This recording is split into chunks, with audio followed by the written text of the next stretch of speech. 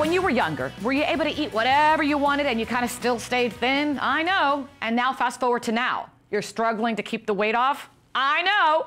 So this happened also to Jerome Turner. But hear his story and what inspired him to lose the weight. Take a listen. Before we talk about, fitness and weight loss and how people struggle with those extra pounds that they want to shed, and we know how hard that is. Tell me a little bit about you, your background. Where are you from? I'm from Cleveland, Ohio. Oh, I love that area. I know. It's a nice place. Great people there. I know. It was tough the year we went when the Browns were 0-16. It was tough. I stuck through it. I stuck through it. That was bad. That was bad. I didn't want that to happen, but. Okay, but there's going to be a turnaround. Last year was a little better. Much better. Yeah. Much so you're doing good. You're on the road, and you guys received a great player. Well, who was it? Odell Beckham. Beckham. With that little, doesn't he do the dance? He does the dance with the blonde hair. I love Beckham.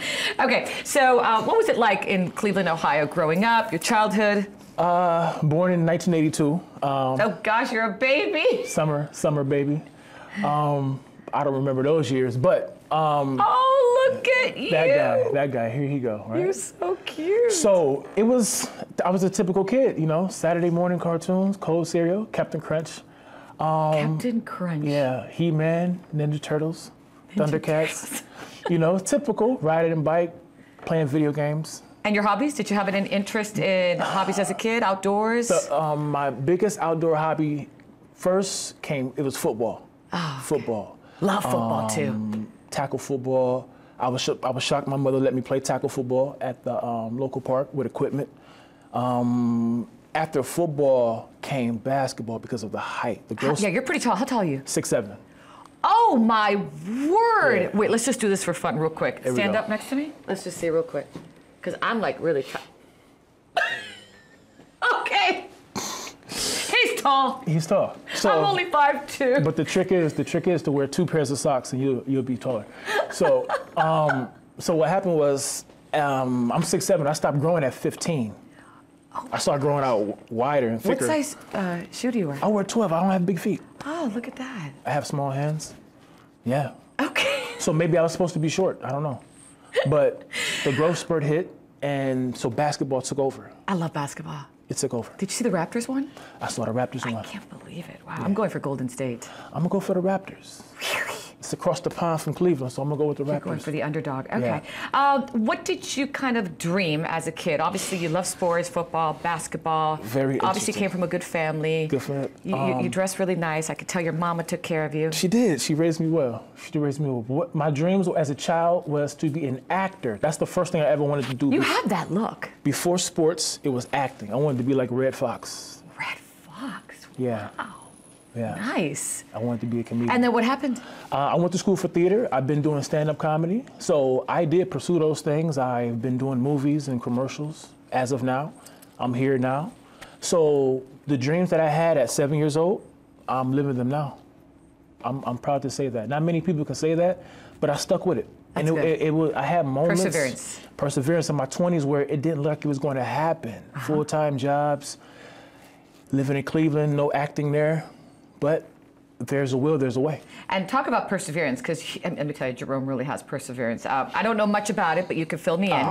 The perseverance of a huge transformation of a weight loss. What happened and where did you, oh, look at the difference. Look at those abs.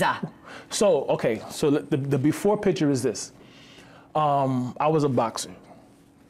And my championships, I had 3 championships as a fighter in my 20s. That picture came at the age of maybe 31.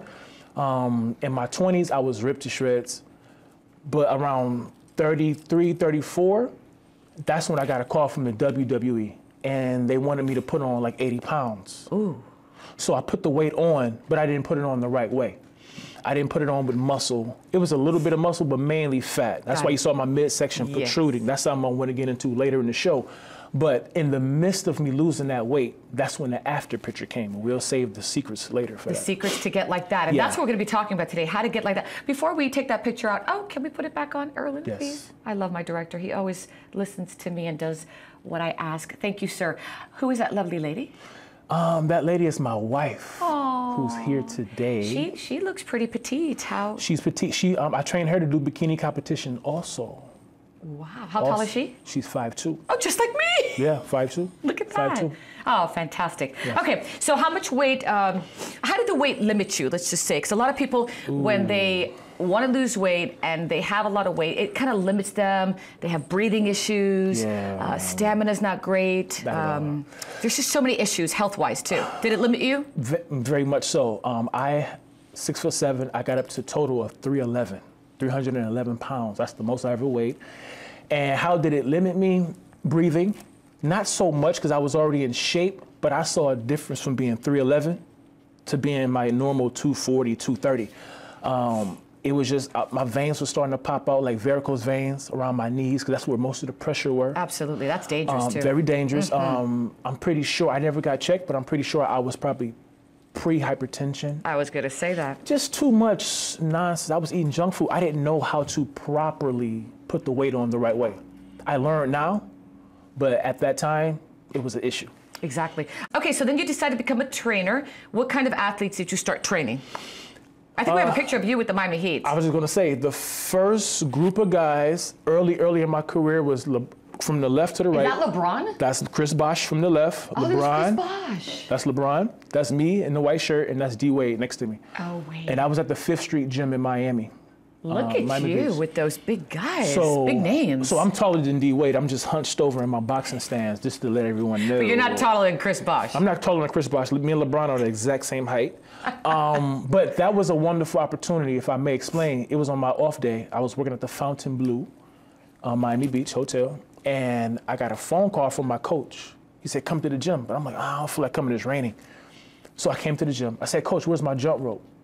I have a special jump rope for my height. He goes, LeBron has your jump rope. I'm not thinking he's talking about LeBron. I'm thinking somebody else. I said, okay, whatever. So as I'm jumping rope with another rope, LeBron and Wade walks in the gym, playing like little kids. Bosh comes in maybe like a minute and a half later. And then my coach looks at me and say, okay, you're going to teach today. So I'm like, whoa. Ooh. That was a shock. I had no clue that was happening. So it was Those are the best things in life. Very true. Just sudden. Impromptu. It was, them guys are very respectful. They listen. They perform well. Not much technique, but Bosh was the best boxer. Bosh. Yeah. Out of day one, he had the most potential. He's a great player. Great player. Okay, so how cool was that? He went from his weight affecting simple daily activities to now training with big-time names, you know, Miami Heat players. That is fun. What's the motto? Anything is possible. You can do it.